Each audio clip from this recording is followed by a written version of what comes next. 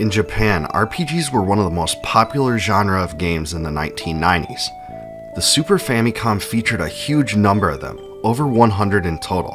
However, only a very small portion of those ever reached North America, a market that hadn't taken to the genre yet. One of those that never landed stateside was Emerald Dragon, a game that North American gamers totally missed out on. Because the title wasn't published by either Squaresoft or Enix, it was also much more obscure than it otherwise would have been. Thankfully, like several other RPGs I've covered, this game has a complete translation patch, which originally surfaced in 2008. Thanks to the good folks at Translation Corporation, non-Japanese speaking North American players can experience one of the most overshadowed RPGs of that era. The story follows Atrushan, a dragon born to the dragon world. At the beginning of the game, he and his group of friends notice a girl shipwrecked near their home. She can't remember anything about her past, but the dragons befriend her and name her Tamrin.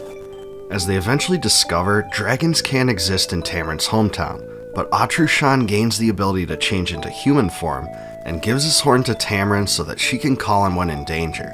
The adventure takes off from there, with the chief adversaries being the army of demons that threatens the world.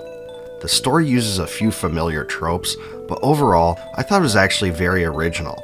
There are certainly unexpected twists and turns, and interesting character development, and the game doesn't present itself as a ripoff of any other RPG.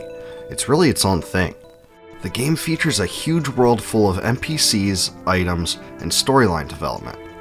One of the most standout facets of Emerald Dragon is the large character portraits that accompany the game's dialogue. They stand out stylistically from about every other RPG I played on the system, and were a great touch that other games could have adopted.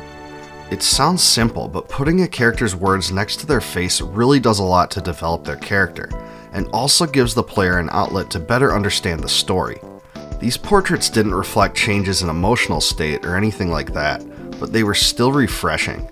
The way in which they were used reminded me a bit of the Lunar games, and I say that as a big compliment. As far as combat goes, this one is definitely cut from a different cloth. Battles take place in an overhead grid, with a unique bar-based action system. All actions in combat, whether movement or attacks, drain a bar that appears at the top of the screen. When it's completely depleted, the character's turn ends. Even each individual step on the battlefield map takes a small portion of the bar, so you have to plan your movements well more than anything else. Attacks occur merely by running into enemies. You don't have to choose to attack them from any menu. There isn't too much complexity to the battles, but Atrushan does gain the ability to transform into a dragon and utilize some special spells that are really powerful. Unfortunately, Emerald Dragon limits itself a bit by only allowing you to control Atrushan, as his other companions are all controlled through artificial intelligence. If you ask me, this is probably the game's biggest defect, because combat ends up feeling automatic and monotonous. If the combat system wasn't as unique as it is, I dare say the automation part reminds me a bit of Draken, and that is not good. The soundtrack had some really interesting fantasy-oriented tunes, and it really strikes me as a laid-back score overall. I don't think it'll blow you away like Nobuo Uematsu's best work would, but it's definitely a pleasure to listen to. As a whole, Emerald Dragon was a very fun RPG. Its storyline is probably its best aspect, and the character portraits really made you care about and identify with the characters. The combat, while appearing quite novel, unfortunately suffers from player inactivity, but if you can get over that, you'll really like this one. Now I want to hear from all of you. If you've played Emerald Dragon, leave me a comment below about the most memorable aspect to you, or if you haven't played it yet, tell me what looks interesting about it. If you like my videos, please subscribe to my channel and click the bell below to be alerted upon the addition of new ones.